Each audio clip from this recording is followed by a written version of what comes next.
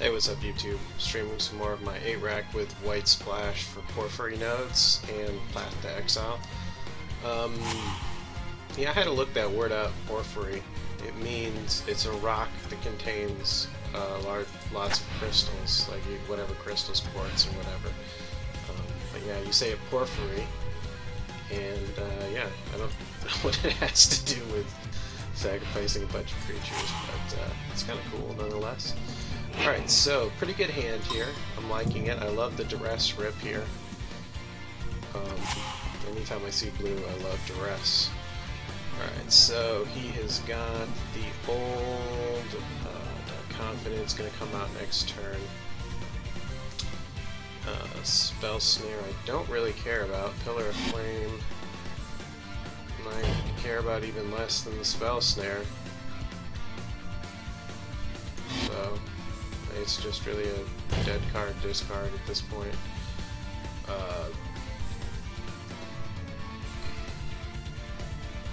I don't think I have any 2cc spells. Oh, no, I don't have any 2cc spells in here that I could think of, but I definitely have no creatures, so.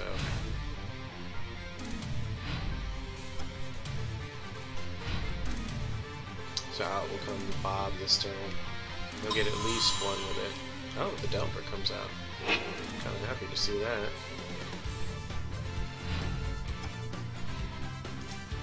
Draw land, and I will. Oh no. If I had drawn a land, I would have double Raven's Crimed him.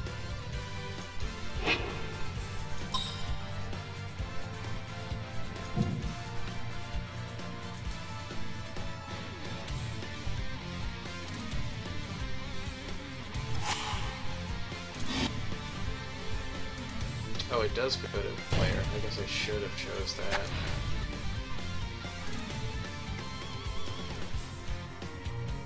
If that thing flips, I don't really care.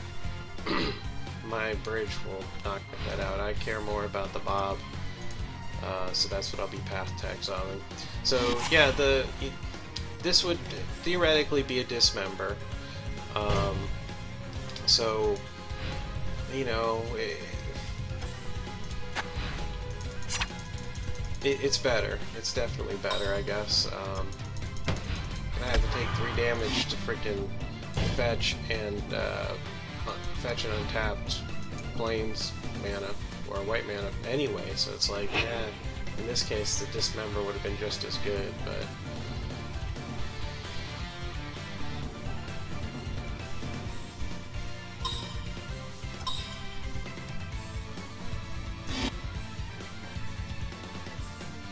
Wow. I never would have expected that. Damn. You got the path. That sucks. Oh well. He doesn't cast the Bob this turn. So I can still kind of make his life a little bit hellish. I don't have to worry about any counterspell nonsense. I got the Thoughtseize too. But this turn, I think I'll play the Lily and force him to sack that.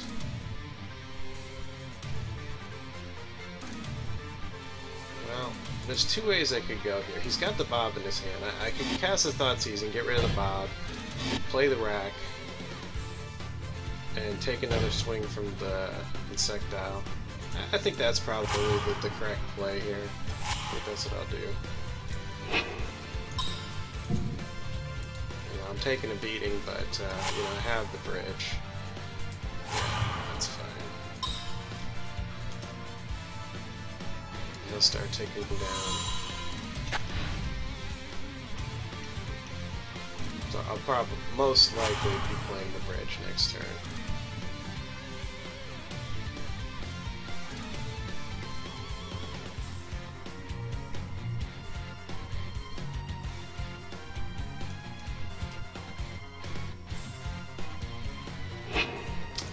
He's got Rise and Fall. What's the other one? Rise is Return. Yeah. creature back and bounce a critter.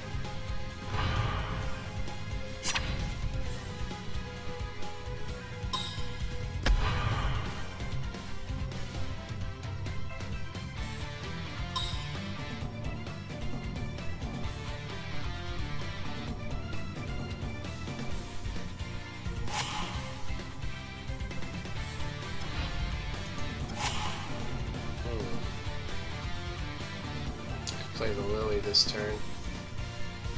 Make him sack. I will. I got 2 Lilies now, so my options are a little bit more wide. Just get rid of that critter now.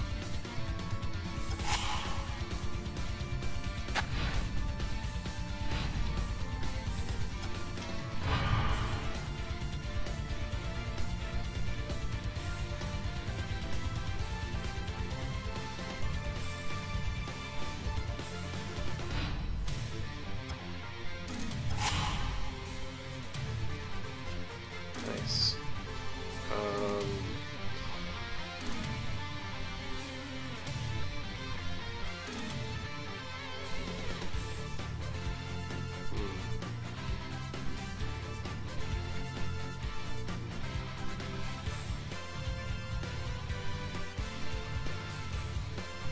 Let's see what happens.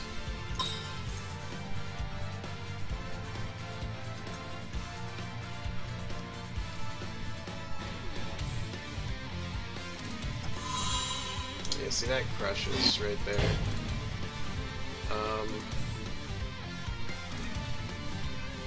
I'm a little bit leery of my +1ing her, but I'm gonna do it.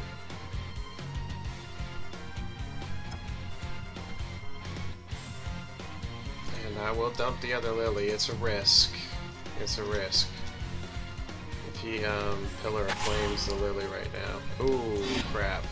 So he's got another burn for sure. That's a shame. Oh well. We'll lose it right here. But I wanted to keep this because I don't want to bang it around too much. What is that? He's gonna do that on me? Okay. Why wouldn't he just hold the Lily? Question mark, question mark. Look at the path. Okay, whatever.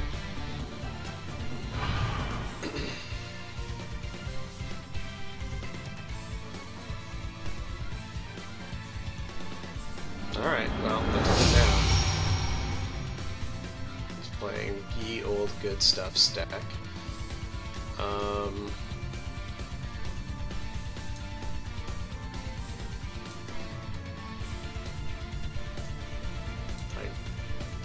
tempted to put those in. I'm tempted. Suppression field, anything I would need any of that for. The ley line is tempting because if the ley line hits and the bridge comes out, it's a hard lock. Well, it's a pretty hard lock. It's a sturdy lock, we'll put it that way. It's not a hard lock, but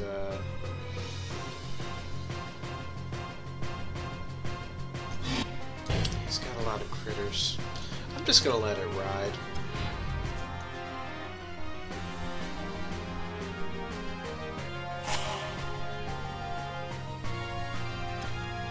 It's a solid hand to start with.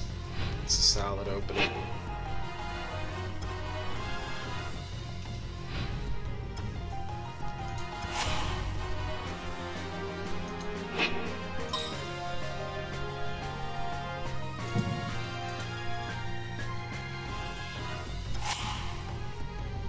Ooh, bunch of counter spells.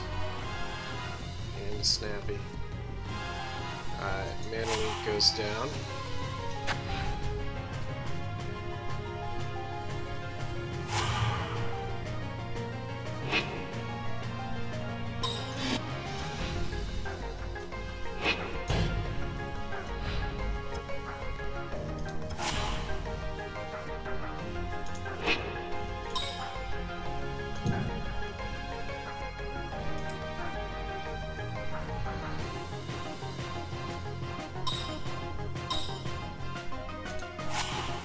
Yeah, so you get the idea of how ineffective counterspells are against this.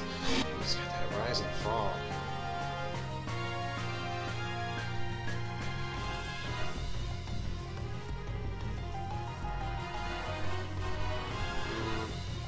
I don't care about it as much. I don't like that cryptic. I don't like that snapcaster. Cryptic, he's a ways away from that. I'm gonna get rid of the snappy.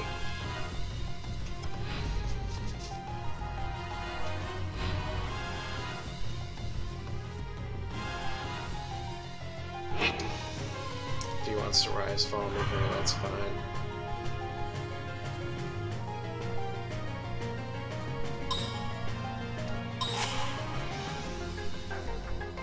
So I lost my rack. It's probably the one thing I didn't want to lose. But what can you do?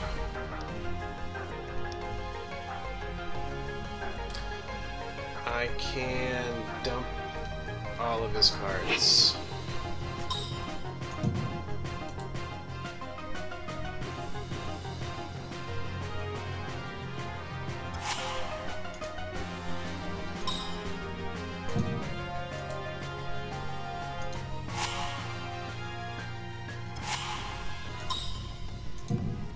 So, doing a lot of work is the Raven's Crime. Oh, and the Goyf I got. Picked that up. That's nice. I should have played the Marsh Flats. That was a misplay on my part. Alright, well, I got this anyway. That's cool. Alright, and now I can start swinging with the old Mutavault.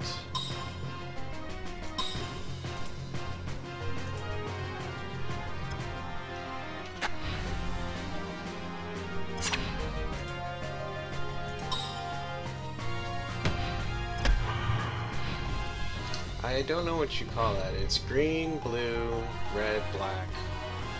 So it's like Goodstuffs minus white. I don't know what that's called, but it's pretty much what everybody does now.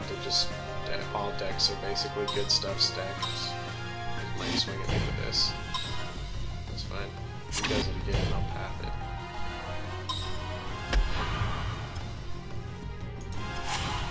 Ooh, nice pickup.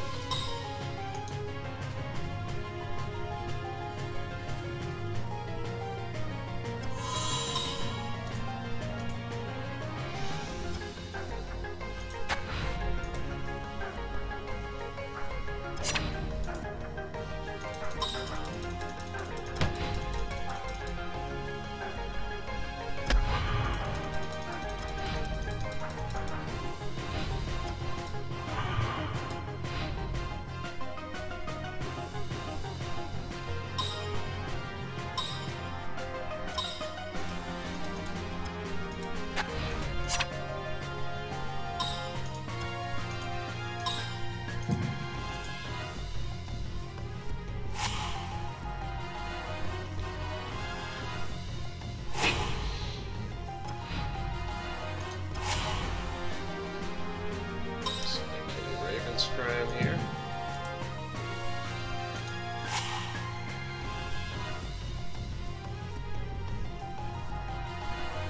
Doing a lot of work.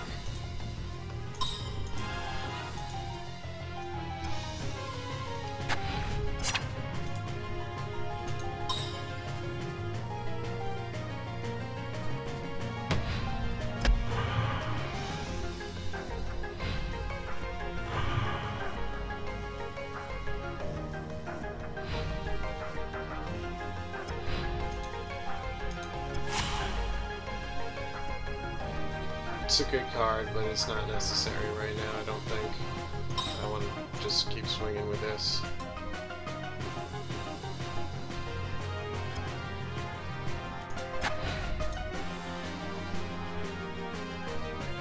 Might have a bolt or something.